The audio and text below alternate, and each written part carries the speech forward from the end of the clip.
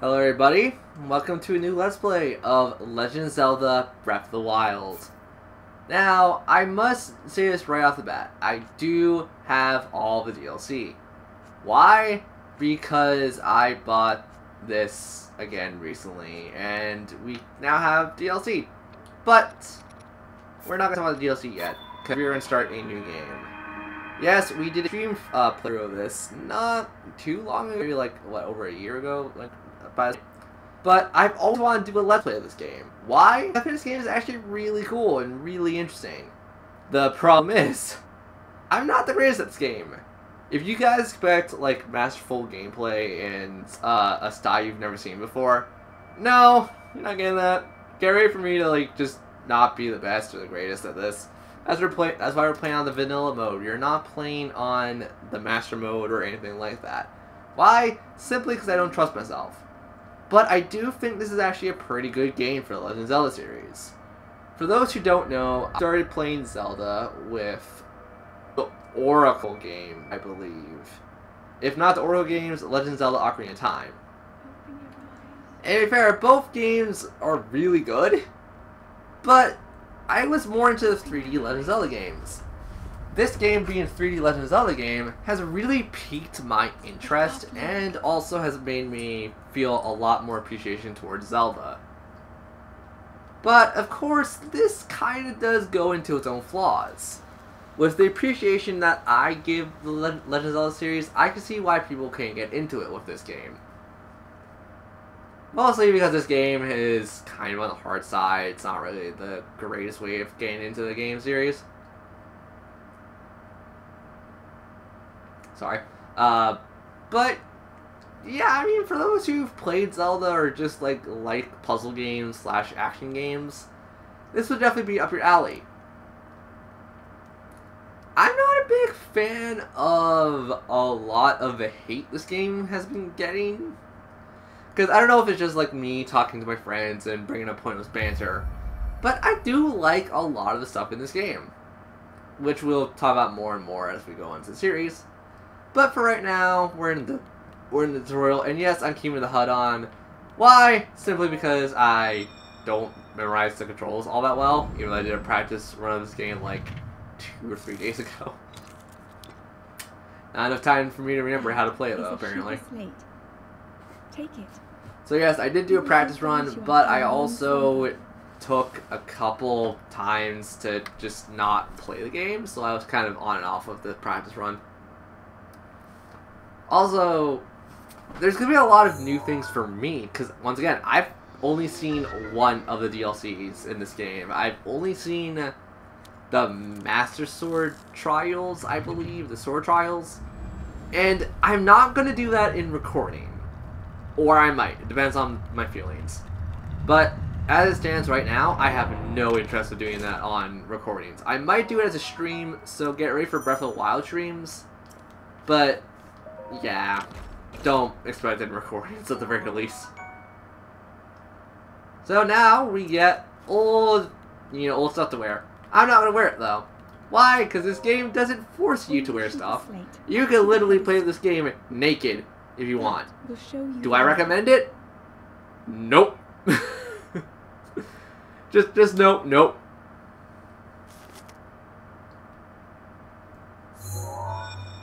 But yeah, we have now voice acting in Legend of Zelda, which, I mean, I appreciate. It's not bad. But I also do like reading the text, because, like, not everything's voice acted, thankfully. But, yeah, I like reading text, too, sometimes. It's nice. And I would like to talk about the story a bit, but we also haven't got to the point where we're going to really learn about the story until much later. You are the light. So, for right now, let's go out, reach the light, and see what Hyrule is like. Go.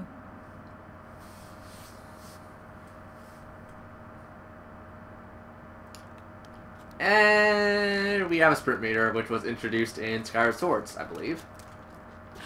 So for those who don't like Skyward Swords or mechanics like it, you'll probably not like this game. But I also do highly recommend trying this game out at the very least.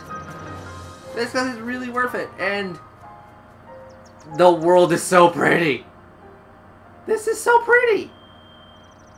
That is one thing I'll always give Breath of the Wild. I think the game looks super pretty. And, like, people could probably say, like, oh, it doesn't look that great compared to, like, oh, say, Twilight Princess. No, I think it's on par with Twilight Princess, because, like, as much as people know I like Twilight Princess, I like Twilight Princess. I'm in love with this art style. And, you know, to be fair, I have gone in the past, and I've said I think Twilight Princess is my second Ocarina of Time. Like, that was definitely a game I felt really attached to. But Breath of the Wild, although definitely not the greatest, it's got a place in my heart. So right over here we got a stick, our first weapon. Yep, we don't get a sword. We don't get the Kokiri sword or anything from past Legend of Zelda games. So we gotta make do with what we got.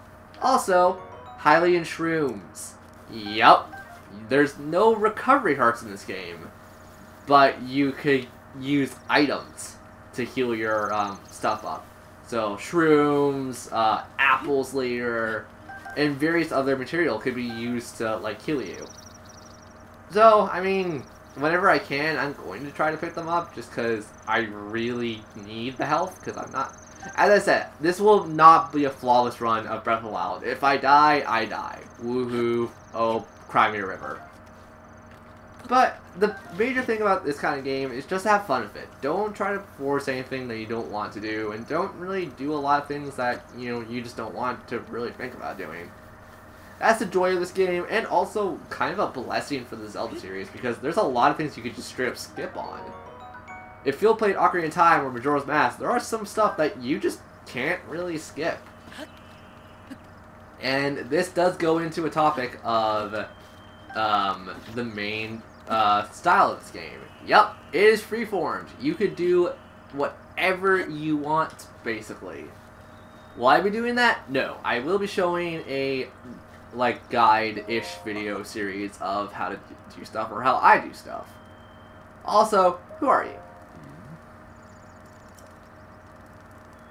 You are literally just called Old Man. Are you going to give me a sword and say it's dangerous to go alone?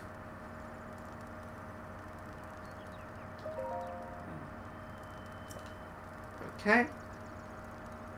Cannot mean of simple circumstances. Shall I tell you? This is the Great Plateau. Legend, birthplace of the Kingdom of Hyrule. Okay. You are also very tall.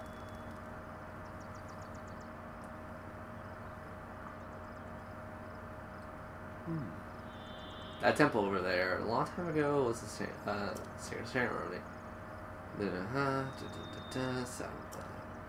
Okay. Sorry, I might be just glancing over the dialogue, just because I want to have a rough idea of what's going on. And can I take your app, please? I do not believe that this is my baked apple. You cannot go. Ow. Thank you. But also, this brings up a cool thing with this game. You could bake your food. Yep. You can just throw whatever you want near fire. It'll burn, like catch fire a bit. And there's something new. Tasty Hylian shroom. It will heal more, but sometimes you want the base fruit or the base element of the thing, just due to the fact that, you know, you might want to do something basic. Use the weapon, set things on fire. It's a secret. Do as you please. There's plenty of monsters ahead. Remember to use that as a weapon. Yep, I do remember that this uses a weapon. But I'm also doing this as a little thing, because there's physics in this game. Yep. Oh, sorry. Sorry, old man. But, take a fire, take a torch. You can light another fire. That's really cool. Not very useful or practical, but I mean, it's there. But also, it goes into weapons. Light weapons are, you know, stuff you can swing very fast. Also, hello? Head for the point marked on the map on your Sheikah slate. I don't want to. Not yet. I know how to access the Sheikah slate.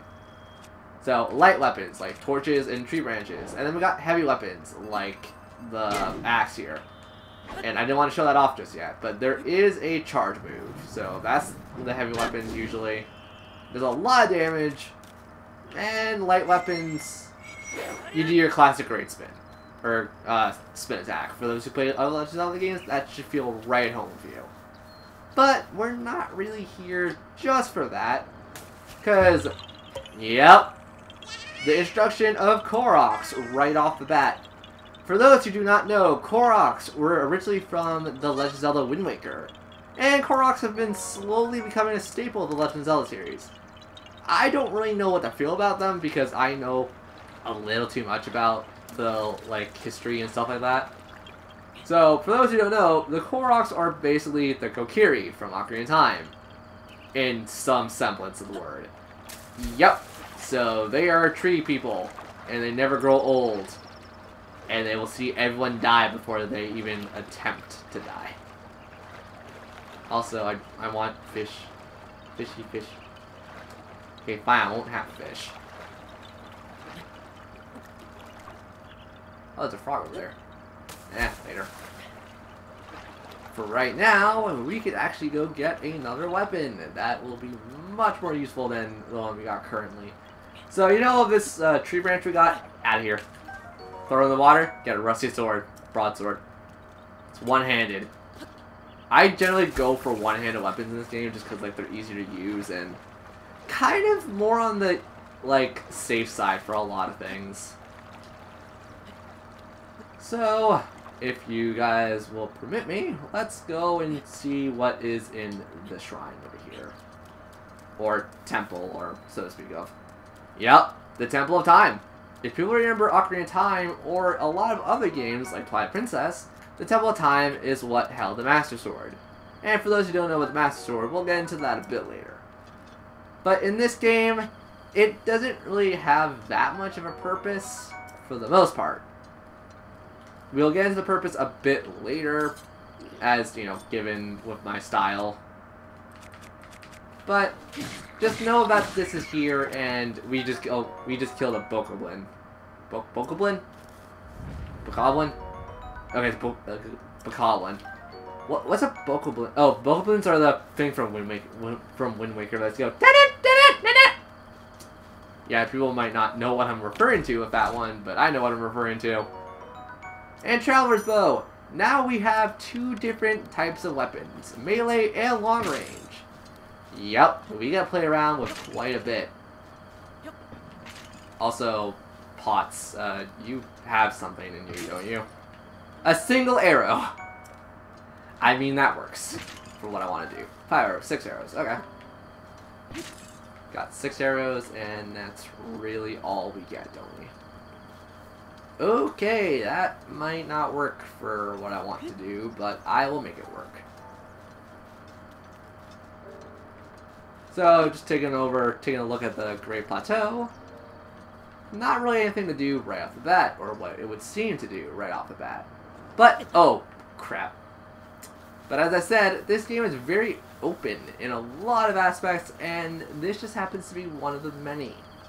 We're going to find a lot of places and a lot of things to do across our journey.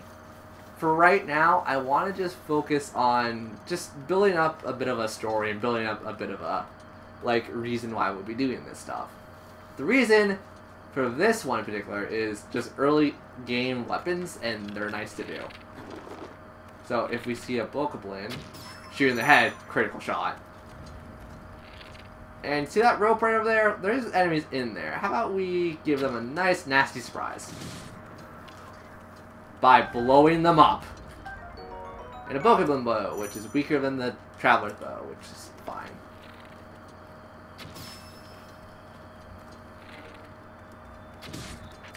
Let's...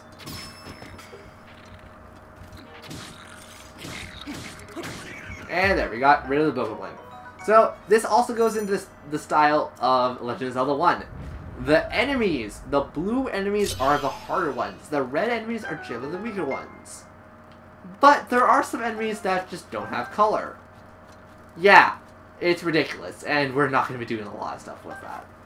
So we got the Bolt Club, because our, broadsword's going to break on us. And yes, weapons will break. I do not recommend relying on one particular weapon or a weapon type. I'd like to keep a variety of weapons on me.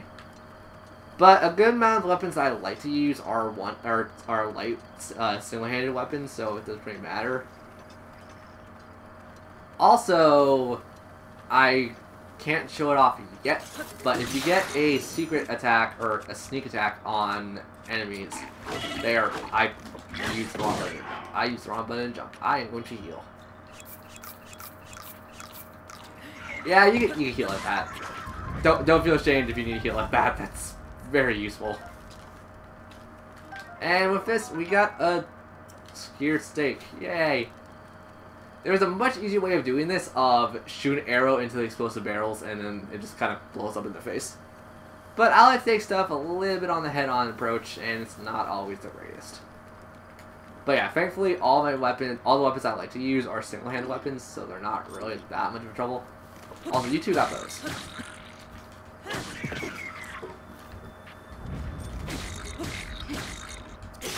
There we go, smack it over the head, and every time a weapon breaks, it actually does critical damage. So the ×2 shot with the headshots and critical damage also really helps. Gotcha. So that's pretty easy. We got to our first objective right off the bat. Also, we got our introduction to shields. I don't like using shields all that much, actually, believe it or not. And a traveler sword. That's better than what we got, well, what we had originally. So now, let's activate something that will be very useful to us. And Link's looking like, what do I do? Maybe I put the slate in here. So, she gets tower activated. She can tower activate. I did not read that right. Please watch for falling rocks. Okay. Also, I didn't really talk about this, but the Shikens, they have a really big role to play in Ocarina of Time. Believe it or not, the Shikens were the royal family's assistants, or assassins, in Ocarina of Time. I don't really know what they are in this game, because they really do come off as more assistant-like characters. But it's really cool to understand the fact that, you know, all this ties in to a lot of things later in the series. And I believe Breath of the Wild, I don't know where it falls into the timeline, but I don't really care all that much. Like, people who know me, I do like the Zelda timelines and stuff. Doesn't mean I'm gonna just follow them super, like, obviously. I'm gonna, like, just go make my own assumptions, do certain things like that. But yeah, it's just something I want to note. Some little, also, trivia for you guys who might not know about a lot of it. And plus, this is the Great Plateau Tower. I read that really weirdly. And now we get a map of the surrounding area. So clearly we're on the Great Plateau. So we're going to get the Great Plateau map. This Hyrule, or, yeah, no, it is Hyrule. This Hyrule is actually pretty freaking big. So, yeah, we're going to have a lot of videos of just us getting to towers or us doing stuff like that. So get ready for it, and I hope that you guys don't hate what I do with this. As I said, it's going to be kind of like how I play a video game. Not so much like what's the most effective way of playing. 100 years. Also, I hope my TV doesn't pick up on the mic. Hold on. When the beast regains its true power, this world will face its end. I'm going to take a drink of water because I have enough time to do that now.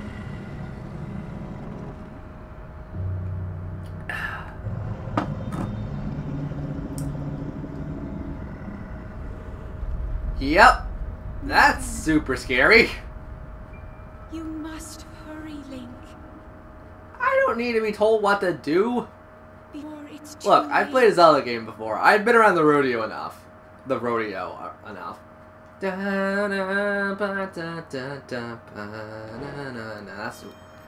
Super Mario song. That was not the Legend of Zelda one I wanted to do. Whoops. So, let's make our way down the tower, shall we? Down the tower, because I don't want to fall from this height, because this will actually kill me very fast. Oh! Hey! Hi! Hello, old man. My, if it would seem that you've been quite an enigma here. Oh, you found an enigma. I could talk. Didn't read. I heard a voice.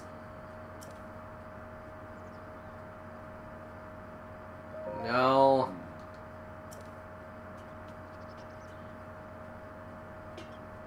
Cut sight of the castle.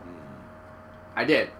That is clanning in. 100 years ago, the violence was brought Ireland in the room. Uh-huh.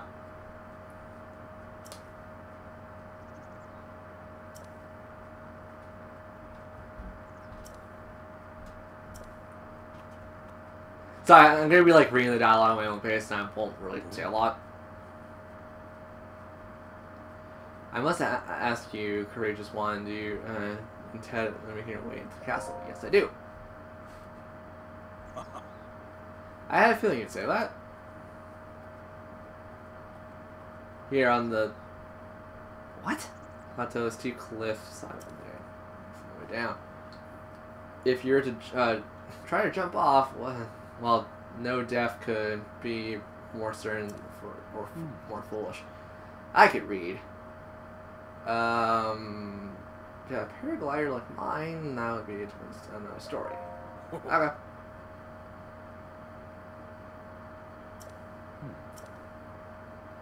Trade. Better the treasure slumbers near. Okay. Isolated plateau.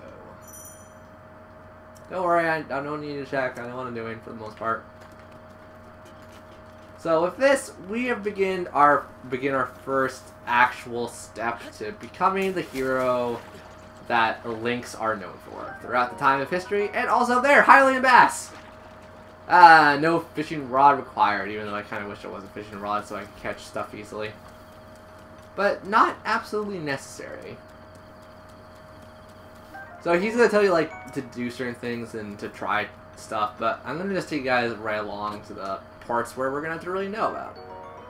So in ancient gear, we're getting a lot of stuff, aren't we? And my mom's phone is really loud. Great. Anywho, yeah. Let's just go to the first thing that looks ominous. And the first thing that looks super ominous is this thing right here. Woo! Treasure chest. Oh, right, because I got DLC. I think this is just... Yeah, look here! DLC stuff. And with this, we have confirmed a Sheikah Slate. Or, the Sheikah readers confirmed a Sheikah Slate. So, here is actually one of the things I actually way too much. One of the things I really enjoy in Breath of the Wild that I don't think a lot of people talk about and a lot of people understand that why people enjoy it. For me, it'll become a lot more apparent as we play it. So we're going down to our first little mini dungeon.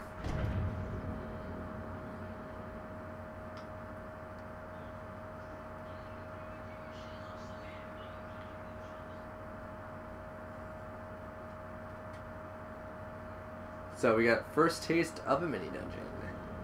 Too bad mini dungeons will not last at all as long as some mini dungeons in like Say Twilight Princess. Why? Mostly because I know what I'm doing. Or I'm just usually really decent at solving puzzles. Magnetism. Yep. Remember how in every Legend of Zelda game you'd have like troubles going to the menu, picking out what you want, making sure you have what you need? This game kind of alleviates you from that grief, for the most part. There is still a couple things that will irritate someone, but not as much as the older games. Which, I mean, I enjoy. I don't really mind it, because it makes the combat feel really nice and loose. But there are times where I just kind of like the old system a little better. The rune has been expanded or whatever. Yep, I now use the rune. So, magnetism. Whatever we see that is metal, we could just pick up and chuck somewhere else.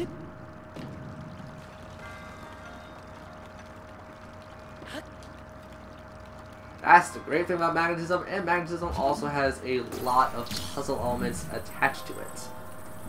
Puzzle elements that you might not think about right off the bat.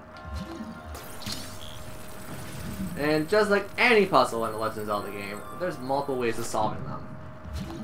Like this one, if I could show it off, please. Put it like right there? Yeah, right there. No, this will work. I've done this before, I know it works. There. So we come up here. We don't see what we need to do. Right. Oh, time to do what the game wants you to do. Whee!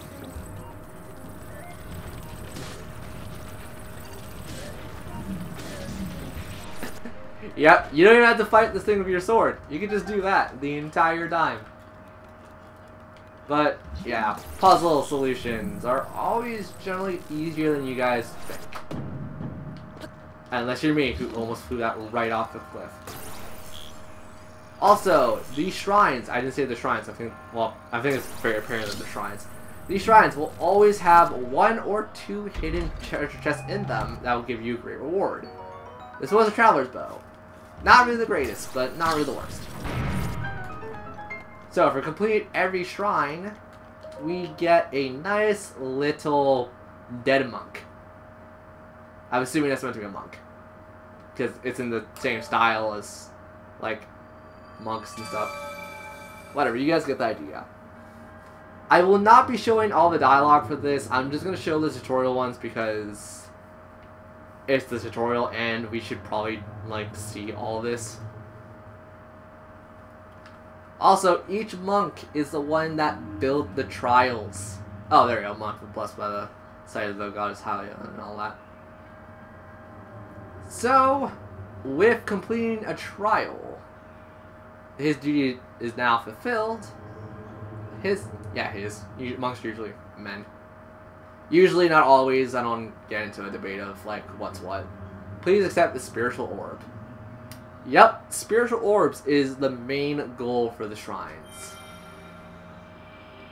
I will be skipping every dialogue like that, because all it says is like, oh, you fulfilled your stuff, or you did that. So, minus the tutorial ones, which are these ones that we're not going to skip, I'll skip everyone else, like opening the shrines up, all that. Because it just takes time, and we've seen the cutscenes so many times.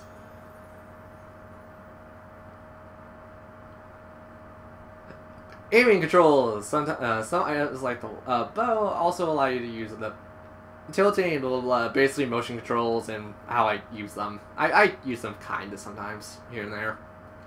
They're one of the weird things where I feel like I like to use, but not all the time. Hello, little guy. Spirit order, well done. What the heck is that word? Okay. As one gets older, it becomes more difficult to see what is right before one's eyes. Whichever to the hidden. Okay.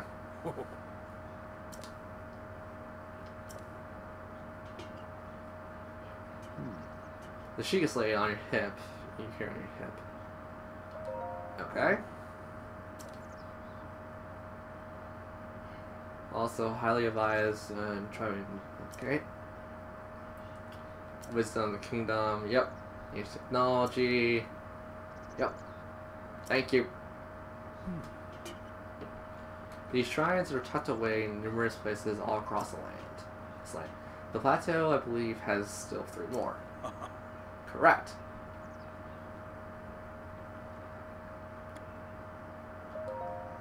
So there's more I need to do. The treasure, I never just...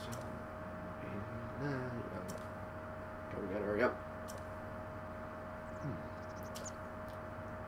Yeah, I know. And got it.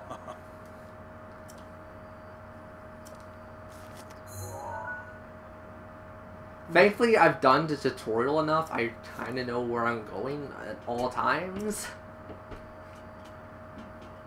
But yeah, there might be times where I'm going to show it off, like, oh, let's go here or let's go there. But for right now, I think there's a little stuff. There's some little things we can do with the magnetism power up. Case in point, getting some treasure chests out of the water. Kick it! Break a foot! Amber. That's useful.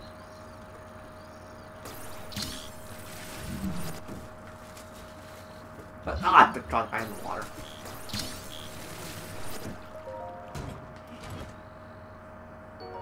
Opal. Oh, cool. We have a couple of things that sell really well, actually.